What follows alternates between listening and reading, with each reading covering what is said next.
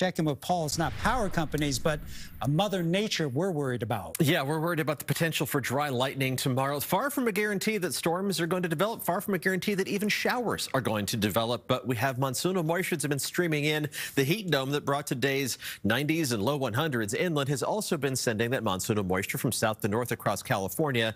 That, combined with this little ripple in the atmosphere that's off the coast, it's going to trek right over the Bay Area. That combines to give us that chance of dry lightning with some spotty thunderstorms as we head through the day on Wednesday. That system moves to the north. The weather pattern calms down by Thursday and Friday, although high temperatures are going to remain above normal through the end of the work week.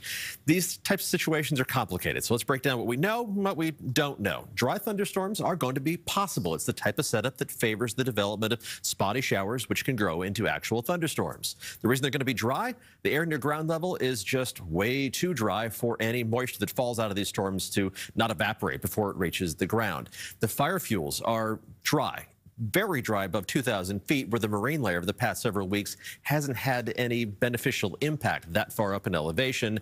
And the same storms that produce that dry lightning threat could also produce gusty winds that would fan the flames of any fires that could get started by the dry lightning. But we don't know, will the showers or storms even form in the first place? And if they do, are we going to see cloud-to-ground lightning strikes, or is it going to be cloud-to-cloud lightning? The clouds just trading electricity with each other. That'd be the best-case scenario, other than just the storms not forming in the first place. But if these storms do develop and they do produce cloud-to-ground lightning, it's impossible to tell the specific location of any cloud-to-ground lightning strikes. Again, the bigger concern is that it's going to strike in those higher elevations where the fire fuels are really just ready to go. There are a few showers down to our south, so this is the area that we are watching for the development of some spotty showers as we head through the rest of tonight into early tomorrow morning. So we'll switch over to Futurecast. It shows that activity moving into the Santa Clara Valley even before the sun comes up early tomorrow morning. Now, the timing of this wouldn't favor the development of cloud-to-ground lightning quite that early in the morning. It's going to be possible at any point in the day, just a lower threat that early in the day. The threat's going to lift from south to north as we head through the rest of the morning and into the early afternoon. Gradually, this is going to wind down from south to north, but at any point across the Bay Area, we could see a shower that could develop into a thunderstorm. That's going to largely shut down as we head towards mid to late afternoon on Wednesday.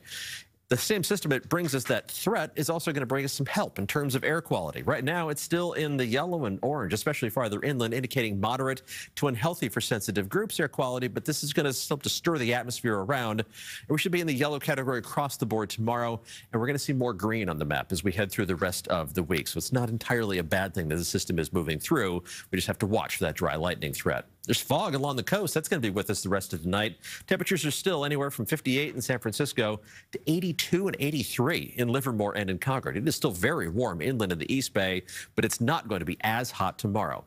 Temperatures inland only dropping down into the 60s, while around the bay and along the coast will fall to the 50s.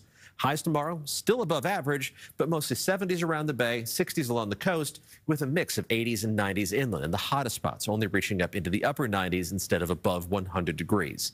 Baby steps towards more reasonable temperatures. We're going to be back to near normal once we hit the weekend. That means 60s and 70s around the bay and mostly 80s farther inland, but tomorrow's our first alert weather day because of that potential for some spotty thunderstorms bringing that dry lightning threat. We will have our eyes glued to the radar as we head through Wednesday. Charlie?